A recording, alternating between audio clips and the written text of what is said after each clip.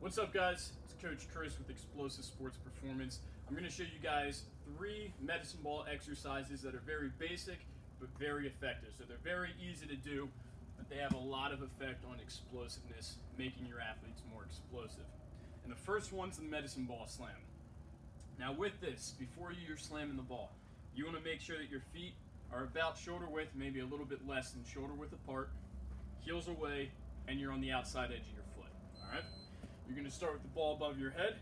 Now when you come down, all right, we all know how to slam it down, but when you come down, the key here is to keep those heels away and bow those knees out. All right? So you shouldn't, when you slam, go there with your feet, and you shouldn't come here. All right?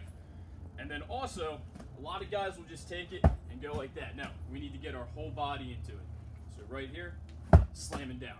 All right? So you can do anywhere from 3 to 4 sets of 3 to 5 reps for this. Will be good.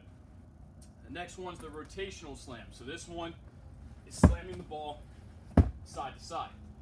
Now with this, again, as I'm slamming it to the left, watch my heels. I'm coming over to the left.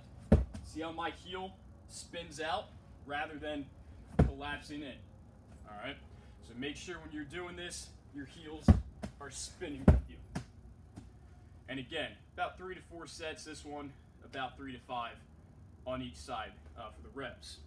And then the third one is the medicine ball jump slam. So again, feet shoulder width, a little less than shoulder width apart, heels away. We're jumping up, and as we come down, we slam that ball down, all right? So right here we load, come up, and again, those knees bow out. And again, about 3 to 4 sets.